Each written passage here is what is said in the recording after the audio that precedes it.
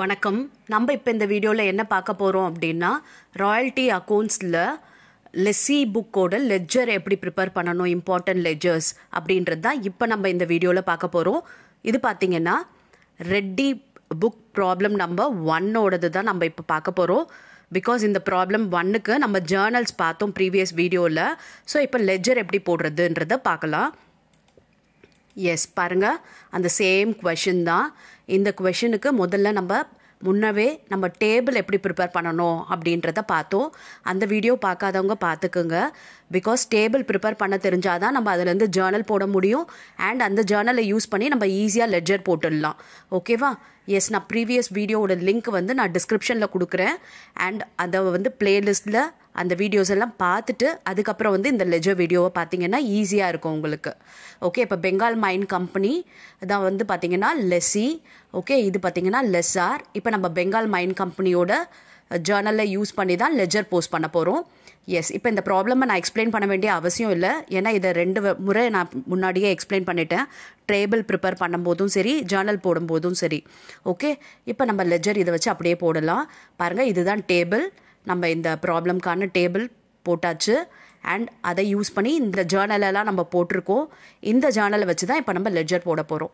இதில் important ledger அப்படின்னா எதெல்லாம் இம்பார்ட்டன்ட் அப்படின்னு பார்த்தீங்கன்னா, ப்ராப்ளமில் யூஸ்வலாக லெட்ஜர் என்ன ப்ரிப்பேர் பண்ணணுன்றது கொஷனில் கொடுத்துடுவாங்க. For example royalty account prepare பண்ணுங்கள், ஷார்ட் ஒர்க்கிங் அக்கௌண்ட் ப்ரிப்பேர் பண்ணுங்கள் அப்படின்ட்டு கொடுத்துருவாங்க. அப்படி கொடுக்கல, இம்பார்ட்டன்ட் லெட்ஜர் ப்ரிப்பேர் பண்ணுங்கன்னு சொன்னாங்கன்னா நம்ம அவசியம் என்னென்னலாம் ப்ரிப்பேர் பண்ணணும்னா ராயல்ட்டி அக்கௌண்ட் ப்ரிப்பேர் பண்ணணும், ஷார்ட் ஒர்க்கிங் அக்கௌண்ட் ப்ரிப்பேர் பண்ணணும், அண்ட் லேண்ட்லார்ட் அக்கௌண்ட் ப்ரிப்பேர் பண்ணணும். இது 3 தான் இம்பார்ட்டன்ட் லெட்ஜர். அந்த 3 லெட்ஜரை தான் இப்போ நம்ம எப்படி ப்ரிப்பேர் பண்ணுறதுன்றது உங்களுக்கு சொல்ல போகிறேன். எஸ் பாருங்கள், ஒவ்வொரு வருஷத்துக்கும் நம்ம தனித்தனியாக போட வேண்டியது இருக்கும். அதாவது ஒரு வருஷம் முடிஞ்சு அடுத்த வருஷம் அண்ட் அதுக்கு அடுத்த வருஷம் அப்படியே லைனாக போகணும். இப்போ 2016 ஆரம்பிக்குது இல்லையா? இப்போ நான் ஃபஸ்ட்டு ராயல்ட்டி அக்கௌண்ட் ப்ரிப்பேர் பண்ணுறேன் பெங்கால் மைன் கம்பெனியோட ஜேர்னல்லேருந்து. ஓகே, அதாவது லெஸ்ஸி புக்லேருந்து. ஓகேவா? இப்போ பாருங்கள், 2016 இந்த ராயல்ட்டி அப்படின்றது எந்தெந்த ஜேர்னலில் வருதுன்றதை பார்ப்போம். இந்த ஜேர்னலில் ராயல்ட்டி வருது அண்ட் இந்த ஜேர்னலில் ராயல்ட்டி வருது. அப்போ இந்த 2 ஜேர்னலை தான் நம்ம லெட்ஜரில் ட்ரான்ஸ்ஃபர் பண்ண போகிறோம். இப்போ பாருங்கள், இது டெபிட்டில் இருக்குது ராயல்ட்டி இல்லையா? அப்போ கிரெடிட்டில் என்ன இருக்குது? லேண்ட்லார்டு இருக்குது. அந்த லேண்ட்லார்டு இங்கே நம்ம டெபிட்டில் எழுதுவோம். அண்ட் அமௌண்ட் என்ன போடுவோம் அப்படின்னா இந்த 10,000 ராயல்ட்டியோட அமௌண்ட்டை தான் போடணும். புரிஞ்சுதா? இந்த லேண்ட்லார்டில் இருக்க 20,000 போடக்கூடாது. நம்ம எந்த அக்கௌண்ட் போடுறோமோ அந்த அக்கௌண்ட்டில் இருக்க அமௌண்ட்டை தான் நம்ம போடணும். அப்போ லேண்ட்லார்ட் சொல்லிட்டு இந்த 10,000 போட்டாச்சு. அண்ட் இங்கே நமக்கு ராயல்ட்டி இருக்குது. அப்போ ப்ரொடக்ஷன் டெபிட்டில் இருக்குது. ஸோ நம்ம எங்களுக்கு கிரெடிட்டில் வரும் 10,000. அவ்வளோதான். இந்த 2016க்கான லெட்ஜர் முடிஞ்சிச்சு. இப்போ அதை பேலன்ஸ் பண்ணிக்கலாம். ஓகே, இதே மாதிரி அடுத்த வருஷமும் பார்த்தீங்கன்னா அதே தான். ராயல்ட்டி, லேண்ட்லார்ட் இந்த என்ட்ரியில் இருக்குது அண்ட் ப்ரொடக்ஷன் டு லேண்ட்லார்ட் இங்கே இருக்குது. ஸோ சேம் இதே தான் ரிப்பீட் ஆக போகுது. அமௌண்ட் பார்த்தீங்கன்னா ராயல்ட்டி லெவலில் இருக்குது 15,000 இல்லையா? அது வரும். ஓகேவா? அடுத்து பார்த்தீங்கன்னா 2018க்கும் பார்த்தீங்கன்னா அதே என்ட்ரிஸ் தான். பாருங்கள், ராயல்ட்டி டு லேண்ட்லார்ட், இங்கே ப்ரொடக்ஷன் டு ராயல்ட்டி. எவ்வளோ அமௌண்ட்டுனா 20,000 போட்டாச்சு. ஓகே, அதுக்கப்புறம் 2019 பாருங்கள், இங்கேயும் ராயல்ட்டி டு லேண்ட்லார்ட், இங்கே ப்ரொடக்ஷன் டு ராயல்ட்டி. எவ்வளவு? 22,500. அதுக்கான என்ட்ரி போட்டாச்சு. Okay, S. இப்போ 2020 இங்கே ராயல்ட்டி டு லேண்ட்லார்ட் அண்ட் இங்கே ப்ரொடக்ஷன் டு ராயல்ட்டி. அப்போ இந்த 2 இது தான் நம்ம போஸ்ட் பண்ண போகிறோம் லெட்ஜரில். அமௌண்ட் எவ்வளவுனா 25,000 முடிஞ்சது. ஓகேவா? இது மாதிரி ராயல்ட்டி அக்கௌண்ட் எப்பொழுதுமே உங்களுக்கு லெட்ஜர் ஒவ்வொரு வருஷமும் டேலி ஆகிடும். பேலன்ஸ் எதுவுமே வராது. ஓகே, இதெல்லாம் நீங்கள் வெரிஃபை பண்ணிக்கலாம். இப்போ பாருங்கள், இதில் பேலன்ஸ் வரல பாருங்கள், அப்படியே டேலி ஆயிடுச்சு. இங்கே ப்ரொடக்ஷன், இங்கே லேண்ட்லார்ட் 10,000 டேலி ஆயிடுச்சு. எஸ், இப்போ நெக்ஸ்ட் இம்பார்ட்டன்ட் லெட்ஜர் எது? லேண்ட்லார்டு இல்லையா? அதை போடலாம். எஸ் பாருங்கள், லேண்ட்லார்டுக்கு எதுலலாம் வந்திருக்கு என்ட்ரி அப்படின்னு பார்த்தீங்கன்னா இங்கே லேண்ட்லார்டு இருக்குது, இங்கே லேண்ட்லார்டு இருக்குது. அப்போ இந்த 2 ஜேர்னலை தான் நம்ம லெட்ஜரில் போஸ்ட் பண்ண போகிறோம். ஃபஸ்ட்டு இந்த ஜேர்னலில் பார்த்தீங்கன்னா ராயல்ட்டி ஷார்ட் ஒர்க்கிங்ன்றது டெபிட்டில் இருக்குது. ஸோ நம்ம லேண்ட்லார்ட் அக்கௌண்ட்டில் இது 2த்தையும் கிரெடிட்டில் எழுதலாம். அமௌண்ட்டு பார்த்தீங்கன்னா 10,000. நீங்கள் யோசிக்கலாம், இந்த லேண்ட்லார்டில் இருக்க அமௌண்ட்டு தானே எழுதணும் அப்படின்னு சொல்லிட்டு. ஆனால் லேண்ட்லார்டில் இருக்க அமௌண்ட் 20 இல்லையா? அந்த 20 இங்கே கணக்கில் வந்துருச்சு பாருங்கள். ராயல்ட்டியில் ஒரு 10, ஷார்ட் ஒர்க்கிங்கில் ஒரு 10. அப்போ 20 வந்துடுச்சு. இப்போ இங்கேயும் நீங்கள் 20, இங்கேயும் நீங்கள் 20 போட்டிங்கன்னா 40 ஆகிடும். ஆனால் லேண்ட்லார்டில் இருக்கிறது எவ்வளவு? 20 தான் இருக்குது. அப்போ 10 சொல்லிட்டு இதை எழுதியிருக்கோம். ஓகே, அண்ட் இப்போ இங்கே பார்த்தீங்கன்னா 2 கேஷ் இருக்குது. ஸோ நம்ம அதை டெபிட்டில் எழுதிக்கலாம் 20,000.